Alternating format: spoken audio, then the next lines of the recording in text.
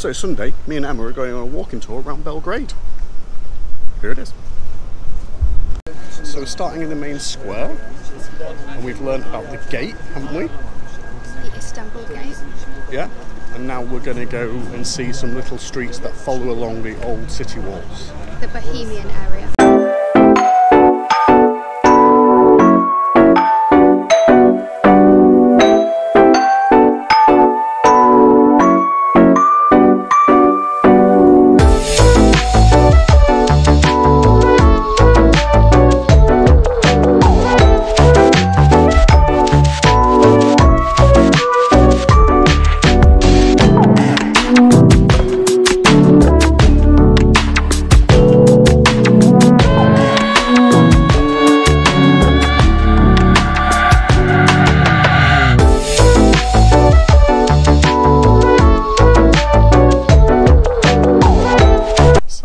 Tour is ending in the same place that we showed you on our first day, which is the fortress. I was about to say Kalemegdan Fortress, but it's actually Belgrade Fortress in Kalemegdan Park.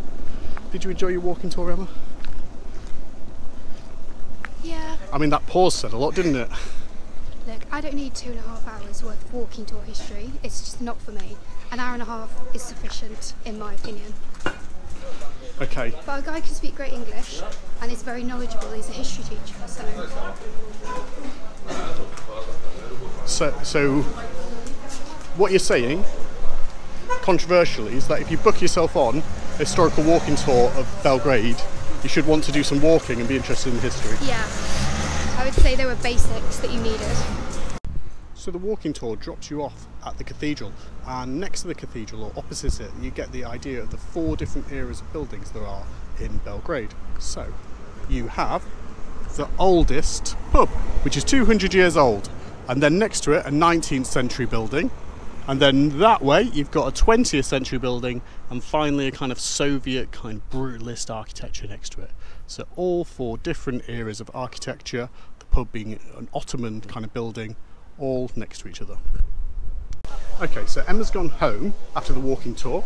However, I am a man on a mission. The other day we passed a shop that was going to be selling traditional Bosnian meat pies, and quite frankly, that sounds amazing. So I can't quite remember where it was, so I'm going to try and hunt it down, have myself a meat pie. Aha! Here we go, the food story.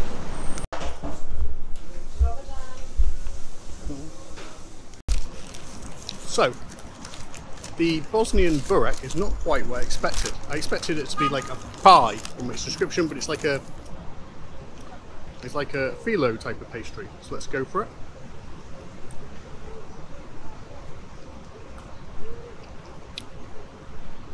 It's like mince in a little phyllo pie. It's nice.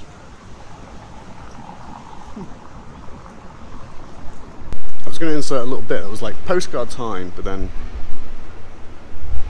I feel this may be shut. We're at the Museum of Nikola Tesla, but we need to get shifty on because they do a tour every hour, on the hour, and it's currently 4 minutes to.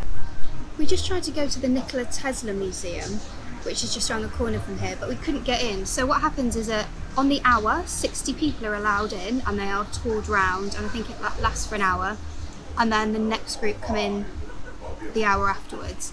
And we only got there at 5 to, so we just missed it. It was full. So we're going to try again in the next hour, but in the meantime we're having a little drink and waiting patiently.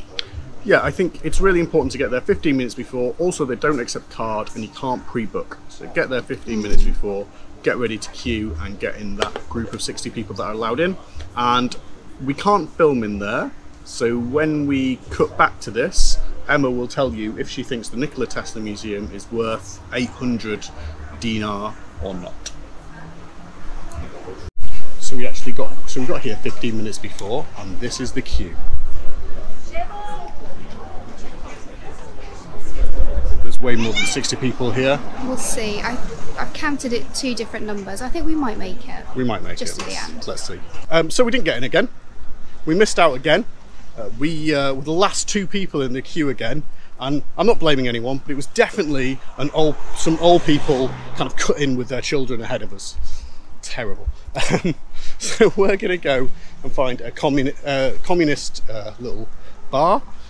We're going to settle down, have a communist bar, and we may come back, but Emma's not that up for coming back, are you? Nikola Tesla's dead to me now. That's twice he's denied me. He's not having a third go. He is actually dead as well. Don't care. So we've settled down to have some lunch, drink, at this communist themed cafe. Let's have a look at this communist themed pub.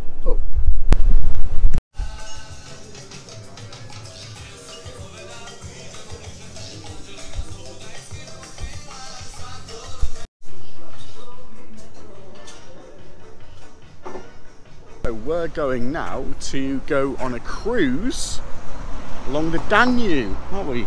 That sounds fancier than I think it actually is, but we'll see. Well, we'll see what the boat's like, and we'll see what the cruise is like, and you'll see what it's like when we take video of it. We are walking to the Danube cruise in Belgrade. There are tickets. Yeah, so we met at the Kalamegdon Park, and now the ladies are taking us to the cruise. So fingers crossed it's legit.